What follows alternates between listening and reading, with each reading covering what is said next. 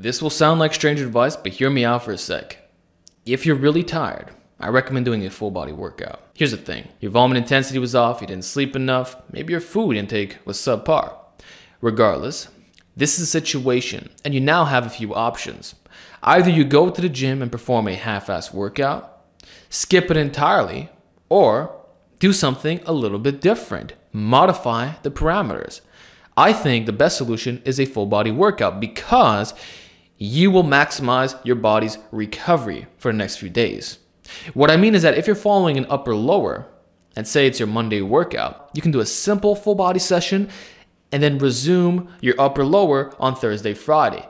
In other words, your schedule will not be impacted for the simple reason that full body attacks all your muscles. You're already getting the muscle protein synthesis. And most of you are getting it in at least twice a week. So if you're doing a push-pull legs, you could do full body, followed by 2-3 days of rest, then resume push-pull legs. Repeat. That simple. And then upper lower typically has one off day, but in this case, it will be full body, rest, upper lower rest. You see what I'm saying? That's the power of the twice a week full body, which explains why the original template of Naturally Enhanced is designed this fashion. Of course, it's a 3 times option, even upper lower, but the twice a week really maximizes recovery. And you don't have to train full body year round to utilize its powers. So now I want to add a little bit more to this.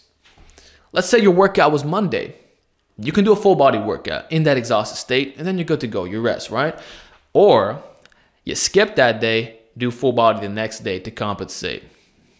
Either way, you're going to be fantastic schedule-wise. But personally, I recommend you just go to the gym and do the work. It's going to be a very tough workout, maybe about 2 or 3 hours. But you know what? Once you're done, the exhaustion is going to be through the roof, to the point where you eat, go straight to bed. So don't attempt this if you're working out in the morning, because your work is going to suffer for this. You have to rest. And some people are under-recovered in the sleep aspect of things. And the training itself will stimulate your appetite as well. So you get a king-size meal and then it's boom, off to bed. Now that may not be the best for your digestive health. It probably isn't, to be honest with you. But you're going to sleep. And that's what you need right now. You need to recover and reassess. And the second thing is modifying the parameters of the full body workout. So I'm going to advise that if you're doing 3 presses, remove 1. So you bring it back down to 2. Same thing for the lower body and the back. 1 compound movement should be removed for every major body part. Or you keep everything in, but you subtract the volume a bit. So instead of doing a 5x10, you do a 3x10. And you could drop the percentages, say 5 to 15%. So kind of deloading a little bit, but not really. Because a true deload, you're reducing 30, 40, even 50%. And you're really reducing the exercises. And it's not just for one little session. So I'm not going to tell you to treat this like a light day. You still go hard, you still push yourself. Hell, you can even max out or do the 90% instead of 100, right? But you subtract. You recalibrate. This way your entire body recovers together, but it's not totally beat down by the time you're done everything. You're just exhausted and now you got to rest.